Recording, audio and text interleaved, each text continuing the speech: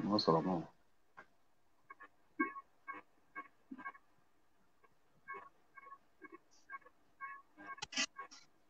All right. Good afternoon, viewers at home. Welcome to another edition of our show. The show is Serious Matter on Naija Campus TV. And with me in the studio today is Olatunde Oluwaseun. Welcome, everyone. Yes, Olatunde Oluwaseun is with me in the studio today. The show is Serious Matter, like I said, and this is another wonderful edition. I want to wish you all happy Sunday, and today is the last Sunday in the month of June. Happy Sunday. God bless you all. And the topic for today, we'll be discussing a very interesting topic. In the past on the show, we've been discussing different topics that has to do with politics, security, and national issues. But today, we want to center on the family. We want to talk about the family on the show today. The topic for today is marital infidelity. Who takes the blame? Before we go on, my name is Temitope Ombu. I am your regular host on the show. Oluwaseun, what is infidelity? How will you define it? Infidelity is unfaithfulness. Unfaithfulness. Yes. Okay, in unfaithfulness in marriage. In marriage. Okay. Like Oluwaseun defined infidelity, he said infidelity is unfaithfulness in marriage.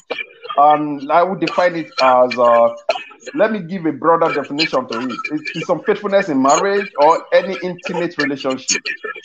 It can also be defined as a practice or instance of having a sexual or romantic affair with someone other than your spouse. But there's a funny aspect to it. The funny aspect says, without the consent of your spouse. This will not apply in Africa, because in Africa, that consent does not come in. Maybe in Europe and some other part of the world, if you have the consent of your spouse, you can go into a sexual relationship with someone else. Three wonderful people will be joining me on the show today. Three wonderful people. I think we'll have more people to discuss the topic today. The first person is Edwin Glover. Edwin Glover is his name is Igeli Edwin. I call him Edwin Glover. He works with Technospray. He's in Lagos, Nigeria. And the second person is a wonderful woman. I respect her so much. She's Ayomikun Aluko, woman leader. That is the leader of all the women that I've ever seen. She's the woman leader of SANU. SANU is a union in the university. She's the women leader of SANU in Federal University, Oye Ekiti. You're welcome on the show. Let me start with the woman. Please, can you kindly introduce yourself? Okay, sorry. We have a medical practitioner, Dr. Victor Ige. Dr. Victor Ige is also in the studio with us. But please, your video, check your video and let's see your face. Dr. Victor Ige is a medical consultant with Federal University of Ekiti. Let me start with the woman. Can you say hi to everyone? Hello, everyone. Welcome to today's edition of this show. My name is Aluko Ayomikun. I think the host has done the introduction proper. Thank you. Thank you very much. That is very brief. Edwin Glover. Okay, my name is Edwin Igele. I'm an IT consultant and I work with Secretary, and I also do freelance consulting when it comes to the IT space, but specifically within the space of telecommunication. I'm a father, single. Yes, thank you very much, Edwin Glover. Dr. Ige, please, can you please introduce yourself? Yes, that is the man. Sorry, I'm muted. Hello. Okay, thank you.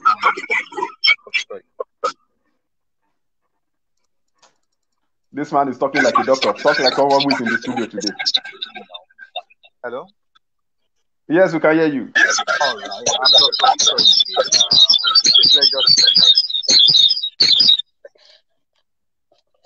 Thank you very much, Dr. Ige. Yes, It's my pleasure to welcome you all to the show today. I am glad we have men who would do justice to the topic, and thank God everyone here is married, so you have the right to talk about the topic. Any single person, the co-host who is learning on the job cannot really talk about the topic because he's a single person. But I will ask him a few questions so that he will also learn in the process. Yes, the case of uh, Ataga, Usifo Ataga, is fresh in our mind. We know a lot of other cases like that. Last week, a man died in an hotel room due to some issues caused by extramarital affairs. And a lot of things like that have been ongoing in the society, and we really need to talk about it. If a man, there are two men here and a woman, if a man is involved in extramarital affairs, who will you blame? Let me ask the woman, Mrs. Ayomikun, who will you blame if a man is involved? Okay, let's say if a woman is involved in extramarital affair, will you blame the husband for not doing well, or you blame the wife? Thank you. Your opinion. In my own opinion, everybody is responsible for his or her own actions. You can't blame your extramarital affairs on your other partner. It is something that it is a deliberate act. You cannot just say it is the other partner that actually pushed you to it. It is because you are willing to do it. We have lots of cases around, but the fact remains that whoever is in that affair is the one to blame for it, not the partner, not the spouse. No. Okay. You said everybody is responsible for his own behavior, so you cannot blame the partner for it. Dr. Again, what will you say about that?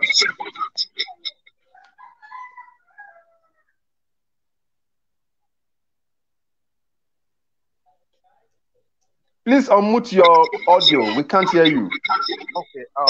Sorry about that. I said I can't agree any less with Mrs. Ayomiko.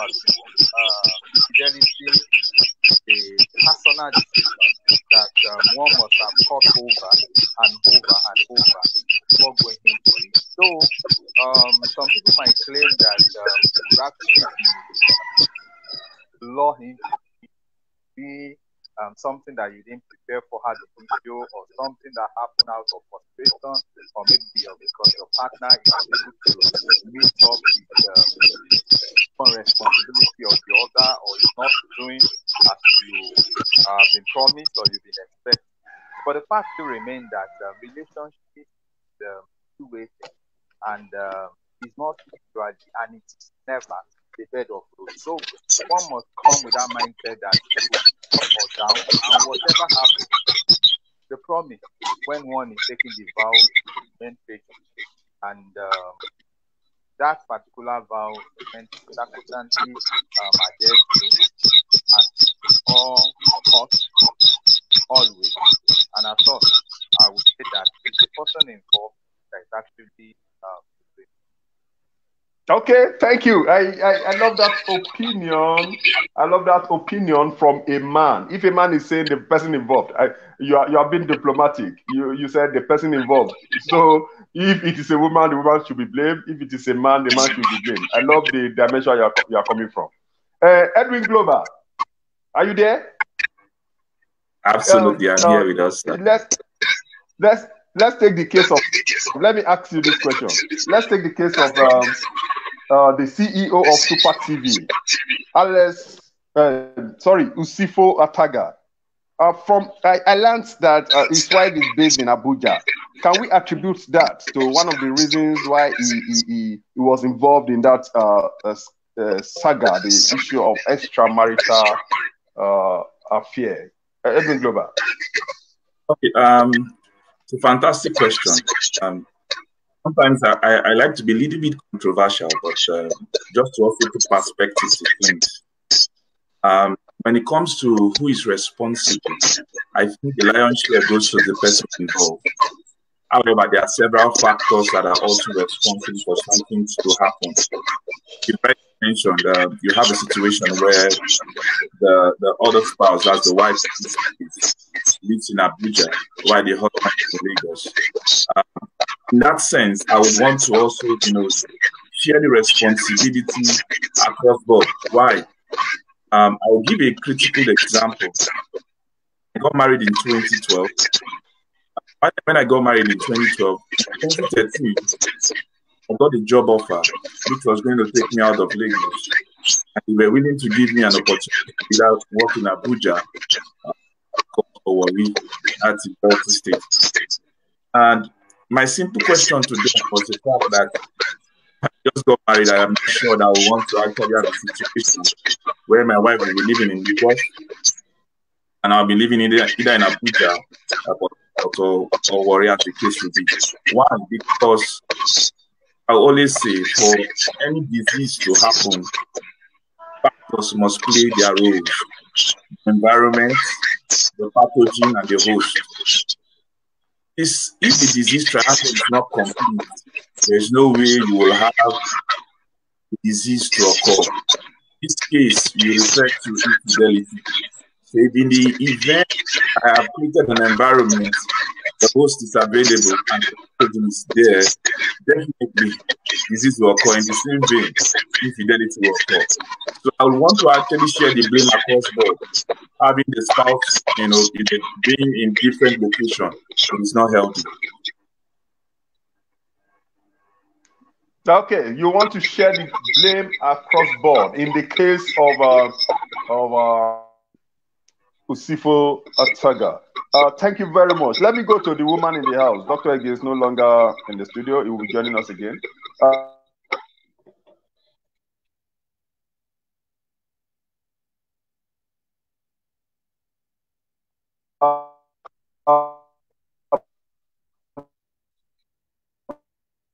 Man who said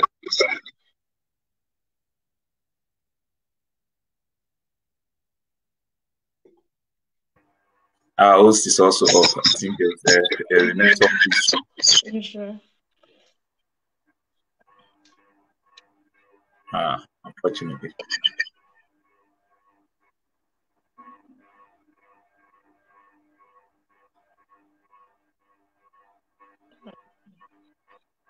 Okay, I think he's coming on. Okay. Okay. Can you hear me? Can you hear me? Yes. Yes. Okay. Yeah. There's a case of a man who said due to misunderstanding caused by sex at home, sexual relationship between the man and the wife. The wife was trying to bring up a calendar for sexual activity between herself and the man. And the man said, I can't take this. I paid for everything. So maybe I will look for it outside. And if in that case, what will you say? Will you still blame the man because he said everybody will take responsibility for his action? Will you still blame the man in that situation? Like I said earlier, every person is responsible for his or her own actions. And in marital relationship, I believe that communication is key. You can't say because your spouse brought up a calendar or something that you decide. See, in areas where such things happen, I want to believe that communication is already lost. If it's a two-way, communication is a two-way thing. It is something that they can both sit down and discuss about. If you have a wife who is working full-time and you also work full-time and you also know that she has, you see, these days we are now exposed to a whole lot of things, and women or people generally now believe there are certain issues that you just need to talk about. It's not going to be if you feel it's not going to be convenient for you and you bring it up with your spouse, you should reach a consensus. If a man is not willing to, I don't subscribe to the idea of drafting a timetable for sexual relationship or all that. But sometimes when you have to plan your life, you plan everything. But in such a case, the man should not, let me not say would not, should not, because the wife brought such issue up, decide that, okay, because you've drafted a timetable, do we even know the content of the timetable? Do we even know it? Like, funny enough, we don't even know what the content of the timetable is. Maybe it's once a month or once a week or bi-weekly or daily or it's only morning. You see, you can't say because she drafted the timetable and you now say, oh, each of us have our mental health to deal with. And if the woman has been honest enough to speak to him, to bring it to the table, it is something they should discuss within themselves, agree or disagree. You disagree to agree on issues, not because, okay, how can you just draft time and you just flare up and you just decide that, okay, because he has drafted the timetable, you are no longer interested in how you just move your things out of the house. No, I don't think it makes any sense at all, at all.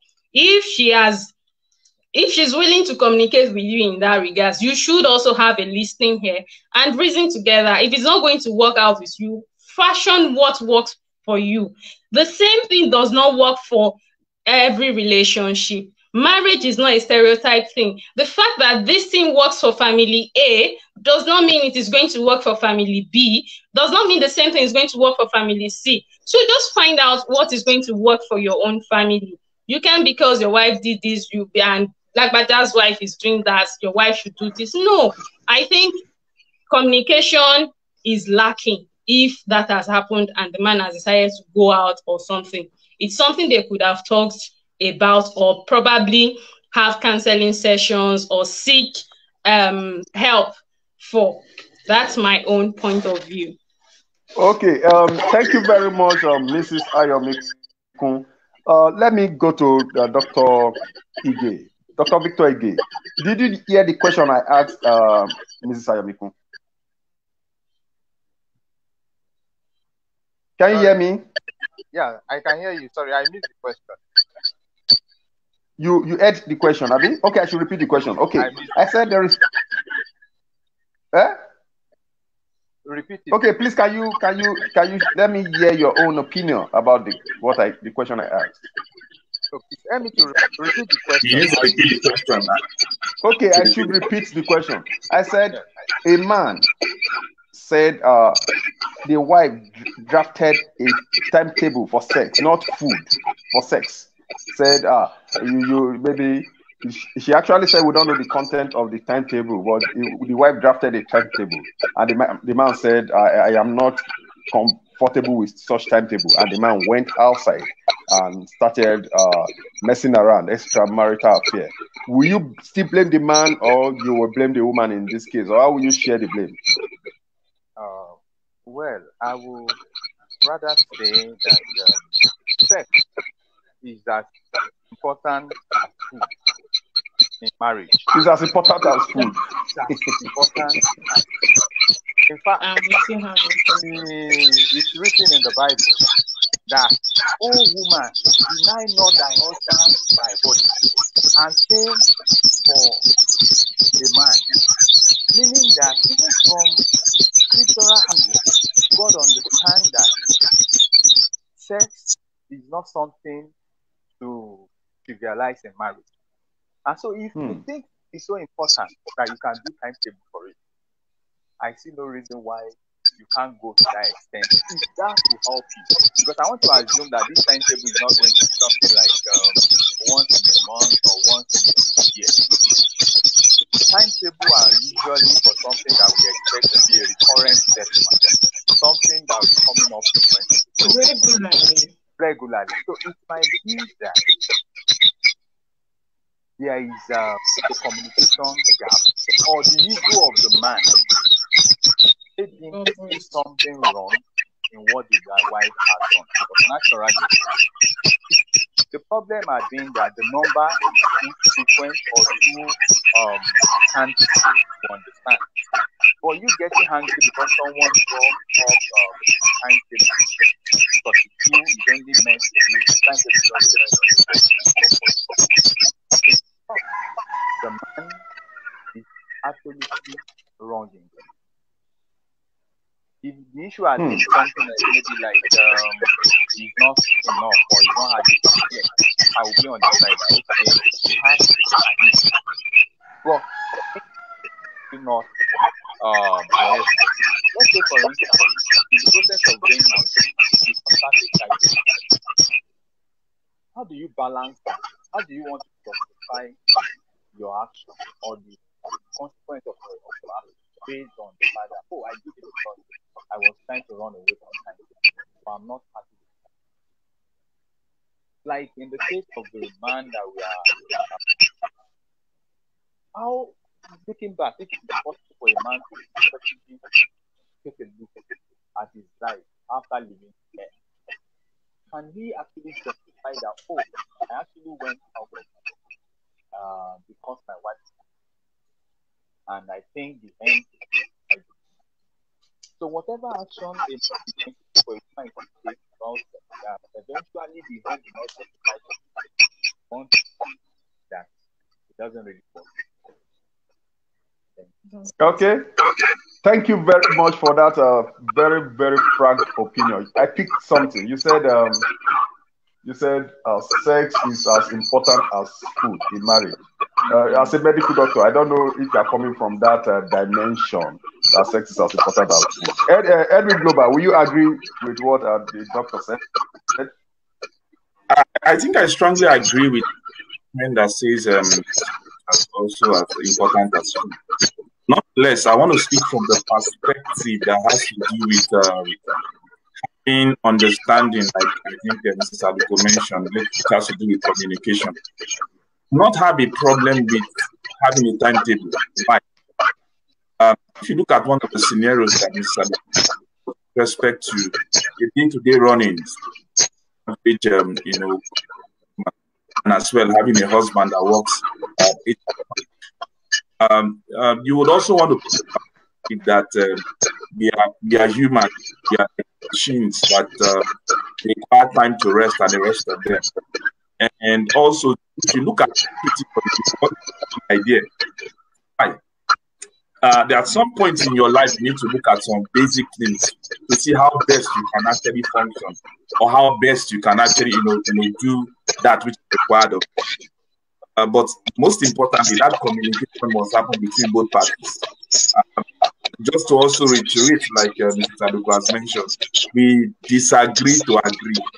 So in the event that the timetable is not robust enough to address the needs, we can have a communication to look at some of those areas, those loopholes, to make the calendar or the timetable more effective.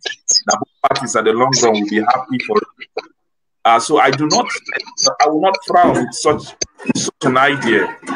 Okay, so I want to encourage that if it's possible, can work in such situation, fine. Thumbs up for such a couple. But if it's not going to work for such couple, then fine. But we must have the conversations when issues like this are raised, so that we can actually come out, best out of the situation. Thank you. Okay, thank you very much, Edwin Global. Ladies and gentlemen, please don't go anywhere. We'll be back after this very, very, very short break. The topic is still marital infidelity. Who takes the blame? I know you will have learned one thing or the other from what the wonderful people I have in the studio have said today. Please don't go anywhere. We'll be back after this short break. Thank you.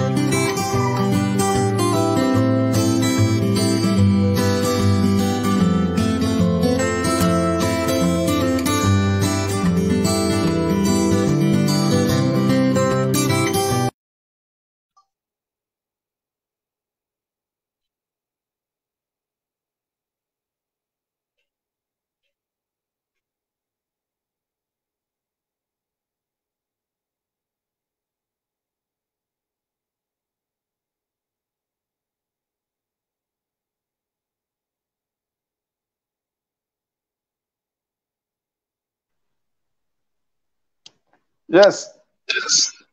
You're welcome back to the studio. I hope you got the video that I played now. It's an advert, and that is the advert of investor. He runs a business in Ado Ekiti. We'll talk about that later. Let me ask the single man sitting beside me. Who will you really blame? You've heard what our guests said. Who will you blame in the case of marital infidelity? Is it the man or the woman? If either way. Well, on this issue, I cannot say much because I'm still single. But I believe experience is best teacher. So with this, our guests have said, they said the man take the blame. The man you should be responsible for your actions. Either the man or the woman. You know, we are not talking about the man here. We're talking about who is involved. Yes. And in the case of Usifo Ataga, I know it was Edwin Global that said he will share the blame because the woman resides in Abuja. So you will not put the blame 100% on the man. Let me go back to the woman in the house. What will be your advice? We are trying to round up the show now. We have just 5 minutes more. What will be your advice to men out there? I know it is common to men who feel for one reason or the other they have to be involved in extramarital affair. What would be your advice to them, Mrs. Ayomiko? You know, surprisingly enough, these days it's not just men. I think it cuts across both gender. As Yoruba people will say, so it's not just a man, it's no longer a man thing. Like you just, even couple who sleep together and wake up together and go to the same workplace, you now see them both having extramarital affairs. The point in time is almost becoming as if it is now a norm for some people to have illicit affair, which is not supposed to be. So I don't want to just pinpoint it to the man because now it happens even with the other gender. But my own advice is, if you have decided to choose one person to stay with, then stay with that person through thick or thin. Work things out, communicate effectively. If there is something you feel is lacking in your bedroom, talk to your spouse about it. Either ways, make things work. It's not a one-way thing, and there is no rigid rule about sexuality or something. It's something that you have to be flexible about and work on both parties. So that's my word. That's my encouragement. Thank you very much, Mrs. Ayomiko. She said communication is key, and I believe communication is key. Thank God, when the single man sitting beside me, Oluwaseun said he's single, so he's learning. I really appreciated that. Dr. Ege, what will be your advice? Mrs. Ayomiko said both men and women are now involved in this. You cannot say it is a man's thing, and it's both sides. What will be your advice to men and women who are involved in extramarital affairs, especially with the spate of killing going on?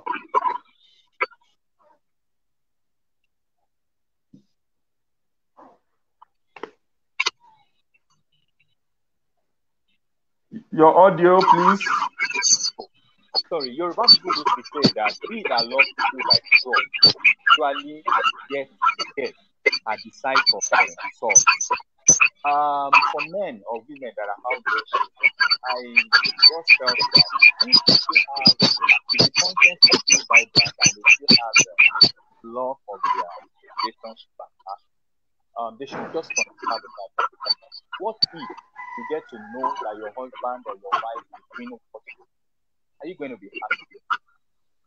If you are the type, you are the part that is faithful, you are the type that has seen yourself and all, and you get to know that your wife is going to support you,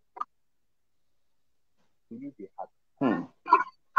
And if you're not going to be happy, then that should be enough reason for us. That should be enough reason for us to stop. We shouldn't get to the extent of us having an infidelity man, like in case of the man we're talking about. We can't reduce on and on. We shouldn't wait to when things get to that level. And if you think the relationship is not working, that you try everything possible. now if your life did not mean that can even be an eye opener that what you are actually that thing that you are not valued at. You may get separated for 1 week, days, 4, 5, and realize that you actually be missing something, and there is no other woman or man that you left at all. Thank you. So if they feel the relationship is not working, they should consider quitting the relationship instead of messing around. I think I can hold that. Let me go to Edwin Glover. Edwin, what is your last thought on the show today? Okay, I'll say this. Always have the end in mind. What am I saying? Always have the end in mind. The Bible says in Proverbs, there is a way that seems right unto a man, but the end thereof is destruction. Before you act or before you do anything, always have the end in mind. At the instance, it will look pleasurable, but what will be the outcome, the repercussions? Like the case you rightly speak today, there is nobody to speak or to defend the because the end has come as a result of his infidelity. We all know that we all have cravings. It could be corrupt practices, it could be sexual pleasures and the rest of them. It is high time we begin to battle with them, all those excesses. Don't put ourselves in a difficult situation whereby the end will be destruction, the end will be disgrace, or the end will come out, something that will hurt us eternity. So my simple encouragement or my simple urge to us is the fact that always have the end in mind. What will be the outcome of what I want to do? Is it going to be positive? Is it going to be negative? A lot of people have gone this route, and today see that they have sexual disease or something has happened. They've lost their families. Some lost their lives. So always have the end in mind when you want to take any decision. You don't come back crying. Thank you so much. Thank you very, very much for that wonderful one. Always have the end in mind before you take any decision. Always ask yourself, what will be the end result of this decision? Sincerely, I don't feel like ending the show. I just feel we should continue for the next 3 hours. It has been lovely having you guys around. Now, let me say thank you to the woman in the house, the woman leader, Mrs. Ayomi Kwaluko. Thank you very much for honoring us with your time. Thank you for having me. It's a pleasure. Thank you very much. Yeah, Dr. Ige, I want to say, I know you're a very busy man. I want to say thank you for coming.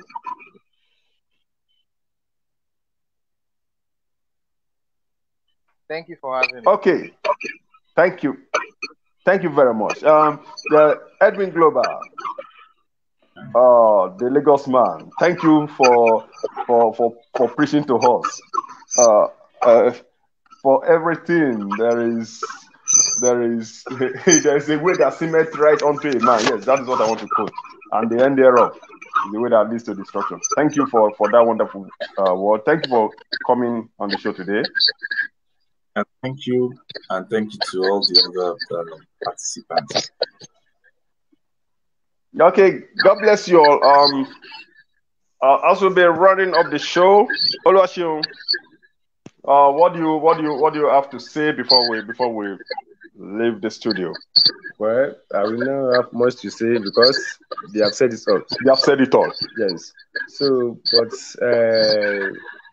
I cannot say I want to advise anyone because I've not been in the system. Okay. So I'm just a learner. They are just giving me let me say orientation, at least marital counseling that will help you in marriage. So I thank everyone here in the show today. Thank you for coming. Thank you for piece of advice. Okay. God bless you all for honoring us with your time. The show has been wonderful. The show is serious matter, and the topic we considered today is marital infidelity. who takes the blame. Justice has been done to the topic. If you want to view the show later, you can view it on our Facebook page, Naija Campus TV, or our YouTube channel, Naija Campus TV. And do well to click on the subscribe button when you are viewing the show. Thank you very much. More of this show will be coming your way later. Other shows that will be coming your way on Naija Campus TV Breaking Limits and Campus Gossip. Breaking Limit is hosted by three wonderful people, Investor, Oli Cube, and Tosin Adepoju. Then Campus Gossip. The host of Campus Gossip is Victor Odelowo. This is Serious Matter, and I am your regular host. Shale is joining me as the co-driver on the show, and thank you for joining us. Let me sign out with this advert. Thank you very much.